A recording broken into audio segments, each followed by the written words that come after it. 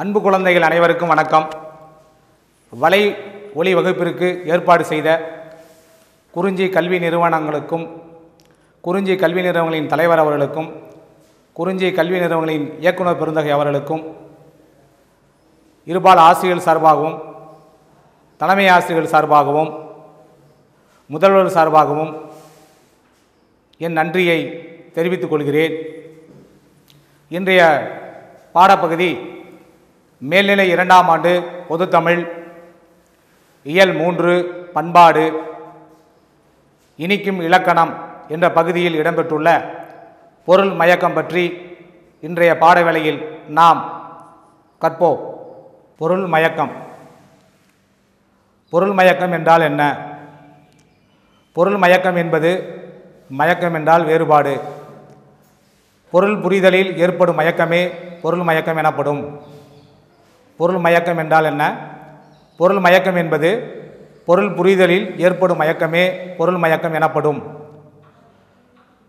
தமிழ் மொழியை எழுதும் போதும், படிக்கும் போதும், பேசும்போதும் கடைபிடிக்க வேண்டிய சில முறைகள் உள்ளன. அவற்றை பின்பற்றினால் மாணவர்கள் பொருள் மயக்கம் இல்லாமல் மொழி புலமை பெறுவர், அதாவது அறிவு புலமை பெறுவர். தமிழ் மொழியை எழுதும் போதும், படிக்கும் போதும், பேசும்போதும் கடைபிடிக்க வேண்டிய முறைகள் சில உள்ளன.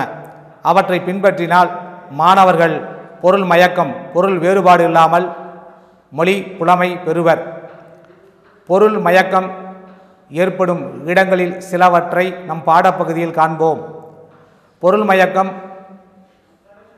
எந்தெந்த இடங்களில் ஏற்படுகிறது, அதற்கு சில சான்றுகளாக நம் பாடப்பகுதியில் உள்ளவற்றை இப்பாடவேளையில் நாம் காண்போம். 1. இடைவெளியும் பொருள் வேறுபாடும். இடைவெளியும் பொருள் வேறுபாடும். வல்லினமைகளும் பொருள் வேறுபாடும். 3. காற்புள்ளியும் பொருள் மயக்கமும். 3. காற்புள்ளியும் பொருள் மயக்கமும். 4. இடைச்சொற்களாலும் விகுதிகளாலும் சொல் உருபுகளாலும் ஏற்படக்கூடிய பொருள் மயக்கம். 4. இடைச்சொற்களாலும் விகுதிகளாலும் சொல் உருபுகளாலும் ஏற்படக்கூடிய பொருள் மயக்கம். 5. சொற்களை மாற்றி எழுதும்போது ஏற்படும் பொருள் மயக்கம், அதாவது சொற்களை மாற்றி எழுதும்போது ஏற்படும் பொருள் மயக்கம்.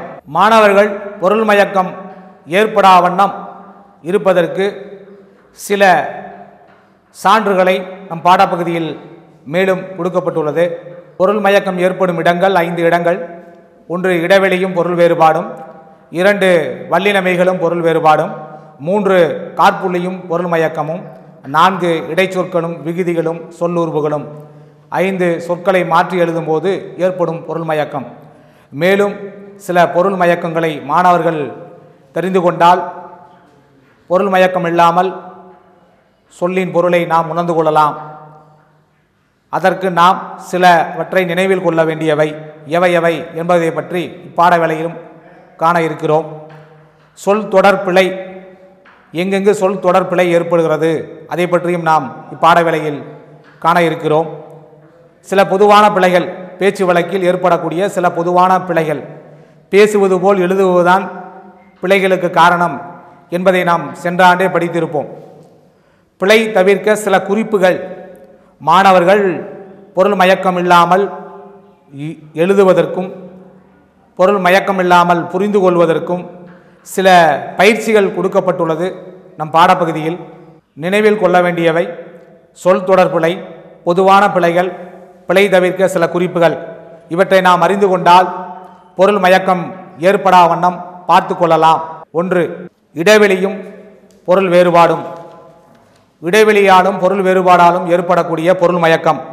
எழுதும்போதோ பேசும்போதோ தேவையான இடங்களில் இடைவெளி விடாததும், தேவையற்ற இடங்களில் இடைவெளி விடுவதும் படிப்போருக்கும் கேட்போருக்கும் பொருள் மயக்கம், அதாவது பொருள் குழப்பத்தை ஏற்படுத்திவிடும்.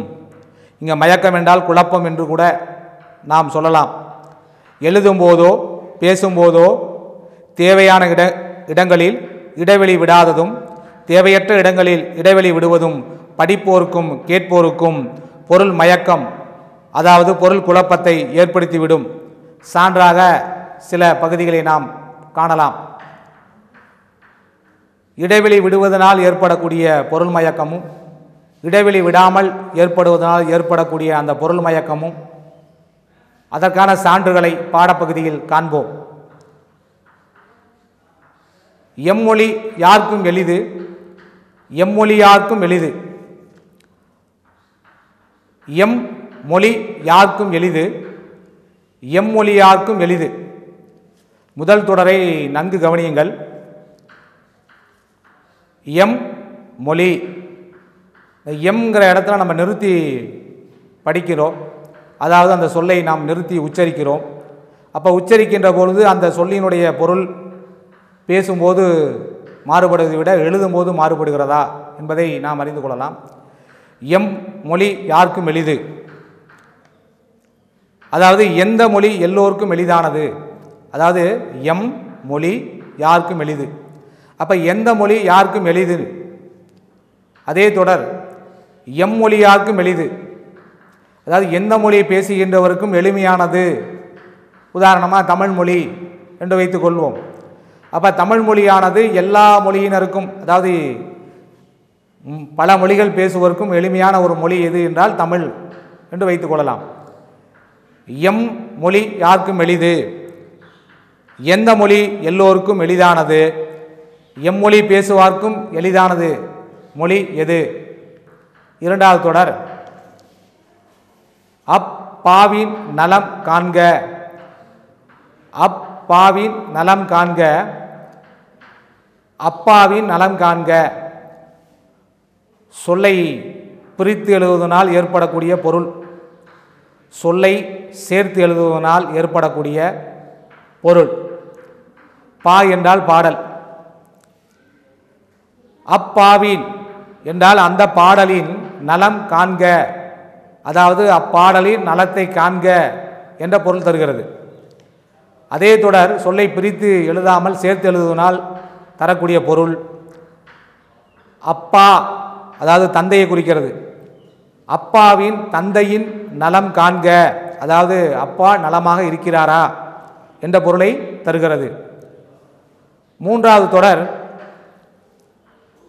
5 மாடி வீடு. எனக்கு எத்தனை வீடு உள்ளது என்றால் 5 மாடி வீடு. ஒரு வினாவிற்கு ஒரு விடையாகவே இதை வைத்துக் கொள்ளலாம். நாம் எங்கேயாவது செல்லுகின்ற பொழுது ஒரு வீட்டினுடைய முகவரியை தெரிந்து கொள்ள வேண்டும் என்றால் அந்த வீடு எங்கே உள்ளது என்றால் அந்த 5 மாடி வீட்டின் அருகிலே உள்ளது என்று கூறுவார்கள். அல்லது 5 மாடி கட்டடத்தின் அருகிலே அந்த அலுவலகம் இயங்குகிறது என்று கூறுவார்கள். இங்கு 5 மாடி வீடு என்றால் மாடி வீடுகள் 5 உள்ளன என்று பொருள் தருகிறது. 5 மாடி வீடு, அதாவது மாடி வீடு எத்தனை உள்ளது என்றால் 5 உள்ளது. இங்கு 5ங்கிற இடத்துல சொல்லை பிரித்து எழுதுகிறோம். 5 மாடி வீடு, அதாவது மாடி வீடுகள் 5 உள்ளன என்று பொருள் தருகிறது. 5 மாடி வீடு, 5 மாடி வீடு சொல்லை சேர்த்து எழுதுகின்ற பொழுது தருகிற பொருள் அவ்வீடு 5 மாடிகளை கொண்டது. அந்த வீடானது 5 மாடிகளை கொண்ட வீடு. அடுத்தது அன்று முதல் பாடம் கற்றோம். அன்று முதல் பாடம் கற்றோம் என்ற சொல்லை சேர்த்து எழுதுகின்ற பொழுது தரக்கூடிய பொருள் அன்று முதல் பாடம் கற்றோம். அன்று பிரித்து எழுதுவதால் தரக்கூடிய ஒரு பொருள். இப்போ சேர்த்து எழுதுவதனால் தரக்கூடிய பொருளும் பிரித்து எழுதுவதனால் தரக்கூடிய பொருளையும் நாம் கண்டோம். அதாவது அன்று முதல் பாடம் கற்றோம், அதாவது அன்று முதல் பாடம் கற்றோம்னா அந்த நாள் முதல் நாம் பாடத்தை கற்றோம். இரண்டாவது தொடரிலே பிரித்து எழுதுவதனால் ஏற்படக்கூடிய பொருள் என்னவென்றால் அன்று முதல் பாடம் கற்றோம், அந்த நாள் தான் முதல் பாடம் கற்றோம், முதல் பாடம் கற்றோம். இவ்வாறு சொற்களை சேர்த்தும் பிரித்தும் எழுதுவதால் பொருள் மாறுபாடுகள் ஏற்படுகின்றன. இரண்டாவதாக வல்லின மெய்களும் பொருள் வேறுபாடும். இரண்டாவதாக வல்லின மெய்களும் பொருள் வேறுபாடும். இதனால் ஏற்படக்கூடிய பொருள் மயக்கம். சான்றாக சில தொடர்களை நாம் காணலாம். வல்லினமைகளை இட்டு எழுதுவதனால் ஏற்படக்கூடிய பொருள் மயக்கம், வல்லினமைகளை இடாமல் எழுதுவதனால் ஏற்படக்கூடிய பொருள் மயக்கத்தை பற்றி இந்த பகுதியில் நாம் காண்போம். பிட்டு தின்றான் என்ற தொடரிலே பிட்டு பக்கத்தில், அதாவது பிட்டின் அருகில், அதாவது பிட்டு அருகிலே வல்லினம் மிகுந்து வந்துள்ளது. பிட்டு என்றால் என்ன சார் அப்படின்னா, பிரித்து தின்றான். பேச்சு வழக்கில் இரண்டாக உடைத்து தின்றான். இந்த உடைத்துங்கிறது என்ன சார் அப்படின்னா, பிரித்து தின்றான் என்று பொருள். முறுக்கை உடைத்து தின்றான், ரொட்டியை உடைத்து தின்றான். இப்படி பலவாறு நாம் சொல்லலாம் சான்றுகளை. பிட்டு என்றால் என்ன சொன்னால், பிட்டு அதாவது பிரித்து தின்றான், ஒரு பொருளை பிரித்து தின்றான், இரண்டாக உடைத்து தின்றான். இரண்டாவது பிட்டு தின்றான், இங்கே வல்லினம் மிகவில்லை. அப்போ வல்லினம் மிகவில்லை என்றால் இந்த சொல்லுக்கான பொருள் என்னவென்றால், பிட்டு என்ற உணவினை தின்றான். நாம் உண்ணக்கூடிய உணவுகளிலே பிட்டு அப்படிங்கிறது ஒரு உணவு வகை. பிட்டு தின்றான். நாம் இட்லியை எப்படி வேக வைத்து உண்ணுகிறோமோ அதுபோல் வேக வைத்து உண்ணக்கூடிய ஒரு உணவு வகையிலே ஒன்று எது என்றால் பிட்டு. அப்போ பிட்டு என்ற உணவை தின்றான் என்று பொருள் தருகிறது. உள்ள கருத்து வல்லினம் மிகுவதனால் ஏற்படக்கூடிய பொருள். உள்ள கருத்து என்பது உள்ளத்தில் எழும் கருத்து. என் உள்ள கருத்து, என் உள்ளத்திலே என்னவென்றால், சில பேர் பேச்சு வழக்கில் சொல்கிறாங்க, நான் என்ன சொல்கிறேன் என்றால், இங்கே உள்ள கருத்து என்பது என்னிடம் உள்ள கருத்து இதுதான், உள்ள கருத்து என்னிடம் உள்ள கருத்து இதுதான் என்று பொருள் தருகிறது. அப்போ உள்ள கருத்து என்பதற்கு உள்ளத்திலே எழும் கருத்து என்று பொருளும், இங்கே வல்லினம் மிகவில்லை என்றால் ஏற்படக்கூடிய பொருள் என்னவென்றால், என்னிடம் உள்ள கருத்து இதுதான் என்ற ஒரு பொருளையும் தருகிறது. மூன்றாவதாக ஈட்டி கொண்டு வந்தான். இங்கே ஈட்டி கொண்டு வந்தான். இப்போ இந்த இடத்துல ஈட்டி கொண்டு வந்தான் என்றால் நம்ம பேச்சு வழக்கில் அந்த சூழலுக்கு தகுந்தார் போல அந்த தொடருடைய பொருளை நாம் உணர்ந்து கொள்ளலாம். ஆனால் எழுத்து வழக்கிலே அப்படி நம்மால் அந்த சொல்லினுடைய தொடரை, அந்த தொடரினுடைய பொருளை நம்மால் உணர்ந்து கொள்ள முடியாது. அப்போ வல்லினம் இட்டு எழுதினால் ஏற்படக்கூடிய அந்த பொருளும் வல்லினம் இடாமல் எழுதுவதனால் ஏற்படக்கூடிய அந்த தொடர் தரக்கூடிய பொருளும் வேறுபடுகிறது. அப்போ வல்லினம் இட்டு எழுதுவதனால் ஏற்படக்கூடிய பொருள் மயக்கம் என்னவென்றால், ஈட்டி கொண்டு வந்தான். ஈட்டி என்றால் பொருளை ஈட்டி கொண்டு வந்தான், தான் உழைத்த பொருளை கொண்டு வந்தான். அதாவது பேச்சு வழக்கில் பொருளை சம்பாதித்த பொருளை கொண்டு வந்தான். வேலைக்கு போகிறாங்க, வேலைக்கு போன பிறகு அங்கே ஊதியம் வழங்கப்படுகிறது, அதாவது சம்பளம் கொடுக்கப்படுகிறது. அந்த சம்பளத்தை பெற்றுக்கொண்டு வந்தான். எங்கே வந்தான்? வீட்டிற்கு வந்தான். அதான் ஈட்டி கொண்டு வந்தான். அடுத்த தொடரிலே ஈட்டி கொண்டு வந்தான். ஈட்டி கொண்டு வந்தான், அதாவது ஈட்டி கொண்டு வந்தான் என்ன பொருள் என்றால், ஈட்டி என்பது ஒரு கருவி, அதாவது ஒரு ஆயுதத்தை கொண்டு வந்தான் என்று பொருள் தருகிறது. இப்போ ஈட்டி கொண்டு வந்தான் என்பதற்கும் வல்லினம் இட்டு எழுதுவதால் ஏற்படக்கூடிய பொருளுக்கும் வல்லினம் இடாமல் ஏற்படக்கூடிய பொருள் மயக்கத்திற்கும் உரிய சான்றுகளை நாம் பார்த்தோம். இவ்வாறு தொடர்களில் வல்லினமிகளால் ஏற்படும் பொருள் வேறுபாடுகளை அறிந்து நாம் பயன்படுத்த வேண்டும். அவ்வாறு பயன்படுத்த நாம் தவறினால் பொருள் மயக்கம் ஏற்படும். மாணவர்கள் இதனை நன்கு அறிந்து கொண்டு வல்லினம் மிகும் இடங்கள் மிகா இடங்களையும் நன்கு கற்றுக்கொண்டு பொருள் மயக்கம் இல்லாமல் எழுத வேண்டும். மூன்றாவதாக காற்புள்ளியும் பொருள் மயக்கமும். நாம் இயல்பாக உரையாடும் போது பொருள்நிலையில் பெரும்பாலும் எந்த குழப்பமும் ஏற்படுவதில்லை. குரலில் ஏற்றம் இறக்கம், சொற்களில் அழுத்தம் குலைவு, இறுதி சொல் மூலம் வினாவா உணர்ச்சியா என்பதையெல்லாம் உணர்ந்து பொருளை நாம் சரியாக விளங்கிக் கொள்கிறோம். ஆனால் எழுதும் போதும் காற்புள்ளி இடாமல் எழுதினாலோ இடமாற்றி காற்புள்ளி இட்டாலோ தொடரில் உள்ள சொற்கள் அத்தொடர்க்குரிய முழுமையான பொருளை தராமல் வேறு பொருளை தந்துவிடும். மூன்றாவதாக நாம் பார்க்கின்ற தலைப்பு காற்புள்ளியும் பொருள் மயக்கமும். அப்போ காற்புள்ளி இடாமல் ஏற்படுவதனால் ஏற்படக்கூடிய பொருள் மயக்கமும் காற்புள்ளி இட்டு எழுதுவதனால் ஏற்படக்கூடிய பொருள் மயக்கம் பற்றி இந்த தலைப்பின் கீழ் நாம் காண்போம். அதற்கான சான்றுகளையும் பார்ப்போம். எழுதும்போது காற்புள்ளி இடாமல் எழுதினாலோ இடமாற்றி காற்புள்ளி இட்டாலோ தொடரில் உள்ள சொற்கள் அத்தொடருக்குரிய முழுமையான பொருளை தராமல் வேறு பொருளை தந்துவிடும். சான்றாக, அவள் அக்கால் வீட்டிற்கு சென்றாள்.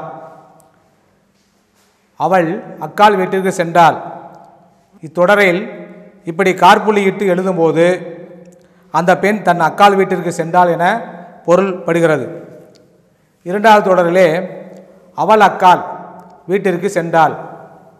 முதல் தொடரிலே அவள் அக்காள் வீட்டிற்கு சென்றாள், அந்த பெண் தன்னுடைய அக்காள் வீட்டிற்கு சென்றாள் என்ற பொருளையும், இரண்டாவது தொடர் அவள் அக்காள் வீட்டிற்கு சென்றாள், அந்த பெண்ணுடைய அக்காள் வீட்டிற்கு சென்றாள் என்ற பொருளையும் தருகிறது.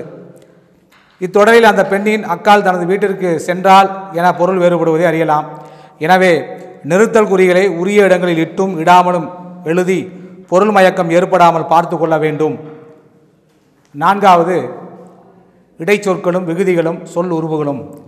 இடைச்சொற்களை தகுந்த இடத்திலே பயன்படுத்துதல் வேண்டும், விகுதிகளையும் தகுந்த இடத்திலே பயன்படுத்த வேண்டும், சொல் உருவுகளையும் தகுந்த இடத்தில் பயன்படுத்த வேண்டும். தகுந்த இடத்தில் பயன்படுத்தல் என்பது அந்த ஒரு சொல்லோடு அந்த விகுதியும் இடைச்சொல்லும் சொல்லுருவும் பிரித்து எழுதுதல் கூடாது. பிரித்து எழுதுவதனால் ஏற்படக்கூடிய பொருள் மயக்கம், பிரித்து எழுதாமல் ஏற்படுவதனால் ஏற்படக்கூடிய பொருள் மயக்கம் பற்றி பார்ப்போம். தமிழில் உள்ள சில இடைச்சொற்கள், சொல்லுருவுகள், விகுதிகள் ஆகியவற்றை தொடர்களில் சொற்களில் சேர்த்தும் பிரித்தும் எழுதுவதால் பொருள் வேறுபாடு தோன்றுகிறது. அதாவது தமிழில் உள்ள சில இடைச்சொற்கள், சொல்லுருவுகள், விகுதிகள் ஆகியவற்றை தொடர்களில் சொற்களில் சேர்த்தும் பிரித்தும் எழுதுவதால் பொருள் வேறுபாடு தோன்றுகிறது. சான்றாக விடும் என்ற சொல்லை பார்ப்போம். தன் தவற்றினை உணர்ந்து விடுவானாயின் நன்று. தன் தவறினை, அதாவது தன் தவற்றினை உணர்ந்து விடுவாயின் நன்று. அதாவது தான் செய்யக்கூடிய தவறுகளை உணர்ந்து விடுவாயின், அவன் உணர்ந்து விட்டால் அது நல்லது என்று பொருள். இரண்டாவது தொடரிலே தன் தவற்றினை உணர்ந்து விடுவாயின், அதாவது நான் செய்த தவறை உணர்ந்து கொண்டு அந்த தவறை மீண்டும் செய்யாமல் விடுவது, மீண்டும் செய்யாமல் இருப்பது, அதுதான் தன் தவற்றினை உணர்ந்து விடுவாயின் நன்று, நல்லது. அப்போ இடைச்சொல்லை பிரித்தெழுதுவதனால் ஏற்படக்கூடிய ஒரு பொருள் மயக்கம், அதுக்கு சான்றாக நாம் இந்த பகுதியிலே பார்க்கிறோம். இரண்டாவது தன், அதாவது விடுங்கிற சொல்ல முதல் தொடர் இரண்டாவது தொடர், இப்படி நாம் பார்க்கின்ற எடுத்துக்காட்டுகளிலே 1, 2 என்ற தொடரை மாணவர்கள் நினைவில் வைத்துக் கொள்ள வேண்டும். பாண்டியன் கவிதையை படித்தான், முதல் தொடரிலே பாண்டியனுடைய கவிதையை படித்தான் என்று பொருள் தருகிறது. இரண்டாவது தொடரிலே பாண்டியன் தன் கவிதையை படித்தான், பாண்டியன் தன்னுடைய கவிதையை படித்தான் என்ற பொருளை தருகிறது. மூன்றாவது தான், கண்ணன் தான் எழுதுவதாக சொன்னான், அதாவது ஒரு வினா எழுப்பப்படுகிறது. யார் எழுதுவதாக சொன்னார் என்றால் கண்ணன் தான் எழுதுவதாக சொன்னான் என்ற பொருளை தருகிறது. இரண்டாவது தொடர் கண்ணன் தான் எழுதுவதாக சொன்னான், அதாவது கண்ணன் என்பவன் தான் எழுதுவதாக சொன்னான். முதல் தொடரிலே கண்ணன் தான் எழுதுவதாக சொன்னான், அதாவது வேறொரு நபர் சொல்வதை போல இந்த தொடர் பொருள் தருகிறது. இங்கே கண்ணன் தான் எழுதுவதாக சொன்னான் என்ற பொருளை தருகிறது. பற்றி, நான்காவது பற்றி. குகன் ராமனை பற்றி கூறினான், அதாவது குகன் என்கிற மனிதன் ராமனை பற்றி கூறினான், அதாவது குகன் ராமன் என்கிற மனிதனை பற்றி கூறினான் என்ற பொருளை தருகிறது. குகன் ராமனை பற்றி கூறினான், அப்போ குகன் ராமனை பற்றி, அவர்களை பற்றி கூறினான் என்ற பொருளை தருகிறது. ஐந்தாவதாக முன். சில குறைகளை மக்கள் முன் வைத்தனர், சில குறைகளை மக்கள் முன் வைத்தனர். சில குறைகள், அதாவது மக்களுக்கு உள்ள குறைகளை முன்வைத்தனர். அதாவது முன்வைத்தனர் அப்படின்னா ஒரு அதிகாரிகளிடையோ அல்லது அமைச்சரிடமோ தன்னுடைய குறைகளை மக்கள் கூறுதல் என்ற பொருளை தருகிறது. அடுத்து சில குறைகளை மக்கள் முன் வைத்தனர். இந்த மக்கள் முன் அப்படின்னா மக்கள் மன்றம் என்று பொருளை வைத்துக் கொள்ளலாம். சில குறைகளை, அதாவது குறைகள் தவறுகளை மக்கள் முன், அதாவது மக்கள் முன்பாக வைத்தனர், அதாவது கூறினர் என்ற பொருளை தருகிறது. அடுத்து 6 அன்று. அன்று முதல் அமைச்சர் வந்தார், அதாவது அன்று முதல் அப்படின்னா அந்த நாள் முதல் யார் வந்தார் அப்படின்னா அன்று முதல் அமைச்சர் வந்தார், அதாவது அன்றையிலிருந்து யார் வந்தார் அப்படின்னா அமைச்சர் வந்தார். அடுத்த தொடர் இந்த அன்றுங்கிற சொல்ல பிரித்து எழுதுவதனால் தரக்கூடிய பொருள் மயக்கம். அன்று, அதாவது அந்த நாள், அன்றொரு நாள் முதலமைச்சர் வந்தார், அன்றொரு நாள் முதலமைச்சர் வந்தார். அதுவே அன்று முதல்ங்கிற சொல்ல சேர்த்து இருக்கும்போது அன்றைய நாள் முதல் அமைச்சர் வந்தார். அன்றுங்கிற சொல்ல பிரித்து எழுதும்போது முதலமைச்சர் வந்தார், அன்று முதலமைச்சர் வந்தார் என்னும் பொருளை தருகிறது. அடுத்தது கண், அதாவது நம்ம கண்கிற ஒரு சொல். அன்று முதல், அடுத்தது கண். கண்ணா இடம்ங்கிற ஒரு பொருளை தரும். இப்போ உதாரணமாக பால்ங்கிற ஒரு சொல்லை நம்ம எடுத்துக்கலாம். அதாவது பால்ங்கிற ஒரு சொல்லை அந்த ஒரு இடைச்சொல்லாக நம்ம கொண்டு எழுதினால் எவ்வாறு பொருளை கொள்ளலாம் என்றால், அவன் பால் கொண்டு சென்றான், அவன் பால் கொண்டு சென்றான், அதாவது அவனிடத்திலே ஒரு செய்தியை கொண்டு சென்றான் என்ற பொருள்.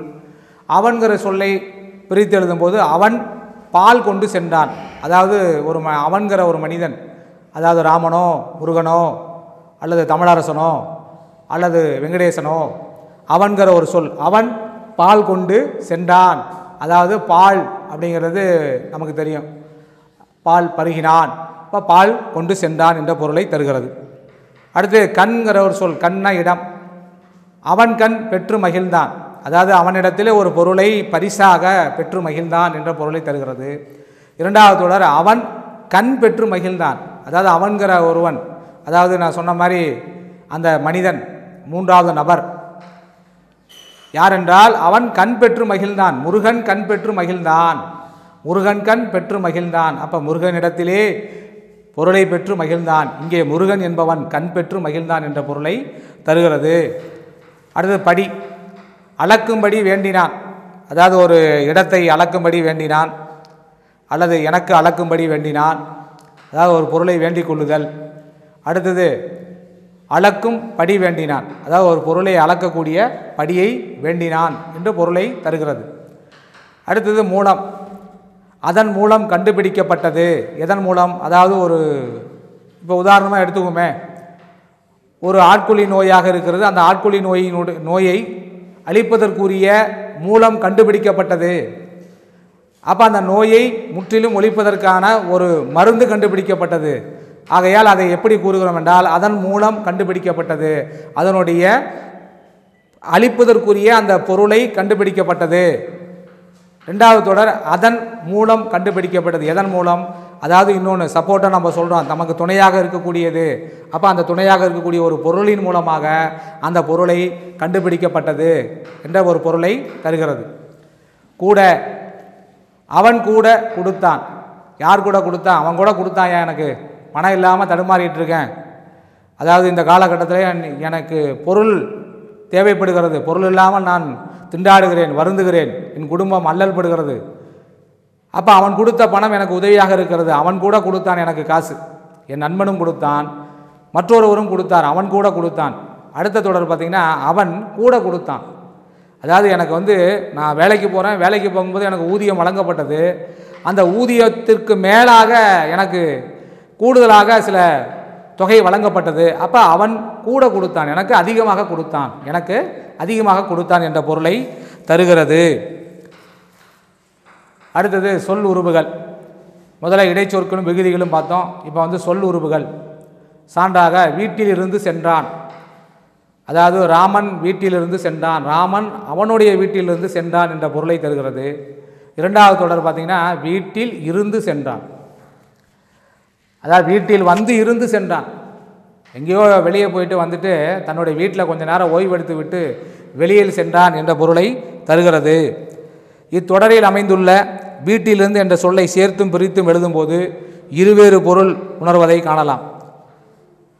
அடுத்து சொற்களை மாற்றி எழுதும்போது ஏற்படும் பொருள் குழப்பம், அதாவது பொருள் மயக்கம் என்று சொன்னேன், அதாவது பொருளிலே ஏற்படக்கூடிய பொருள் புரிதல் ஏற்படக்கூடிய ஒரு தெளிவின்மை தான் பொருள் குழப்பம் என்று கூறினேன்.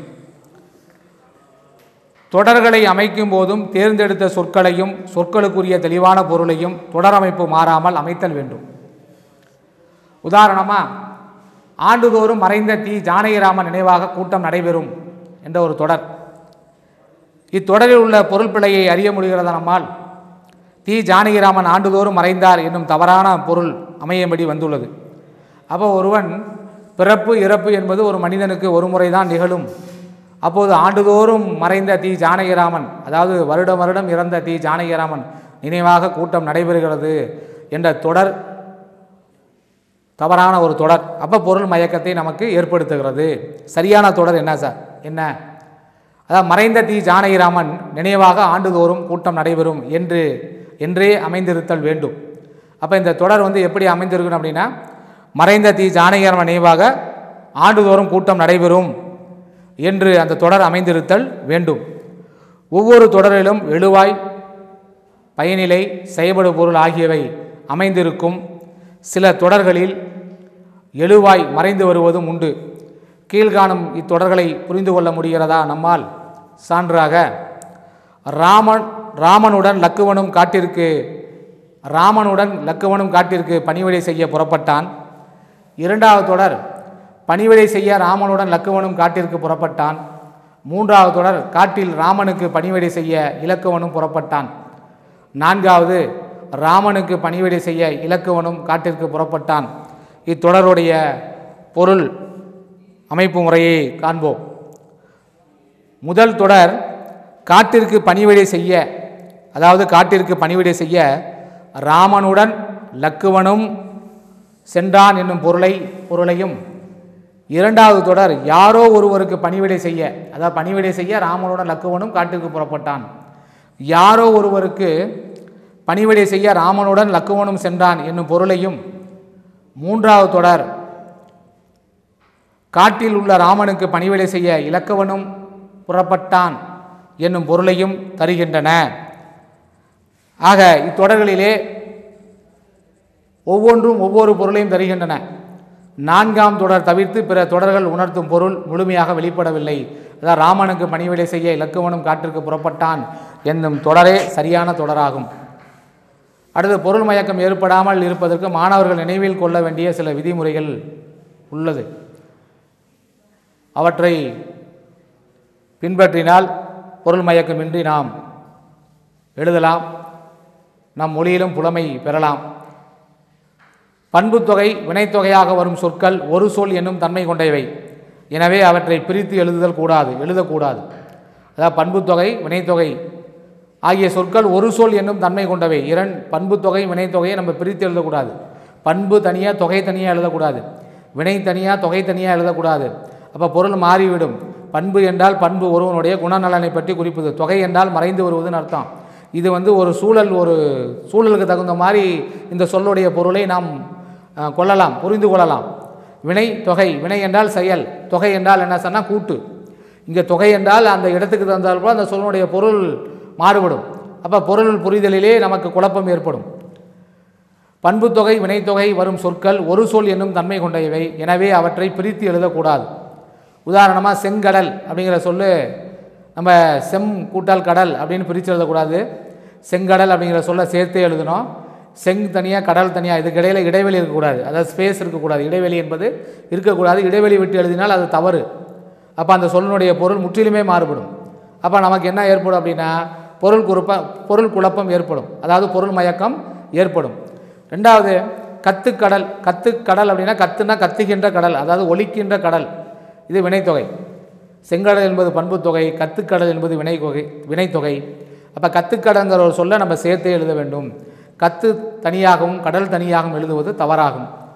இரண்டாவது, பெயர்ச்சொல் வினைச்சொல் ஆகியவற்றுக்கு இடையில் நின்று பொருளை தெளிவாக உணர்த்தி நிற்கும் இடைச்சொற்களை சேர்த்து எழுத வேண்டும். இப்போ பெயர்ச்சொல் வினைச்சொல் ஆகியவற்றுக்கு இடையில் நின்று பொருளை தெளிவாக உணர்த்தி நிற்கும் இடைச்சொற்களை சேர்த்து எழுத வேண்டும். அதாவது உதாரணமாக அணங்குகோல் அப்படிங்கிற சொல்ல சேர்த்து எழுத வேண்டும். தனியாக எழுதினால் அதனுடைய பொருள் மாறிவிடும். அணங்கு என்றால் அழகு, அணங்கு என்றால் தெய்வம். அப்போ கொல் என்றால் என்ன சொன்னால் கொல்றது, யாரை கொல்றது, தெய்வத்தை கொல்றதா? அப்போ அப்படி ஒரு பொருளை தந்துவிடும். அப்போ அணங்குகோல் என்பது சரியானது. பெயர்ச்சொல் வினைச்சொல் ஆகியவற்றுக்கு இடையில் நின்று பொருளை தெளிவாக உணர்த்தி நிற்கும் இடைச்சொற்களை சேர்த்து எழுத வேண்டும்.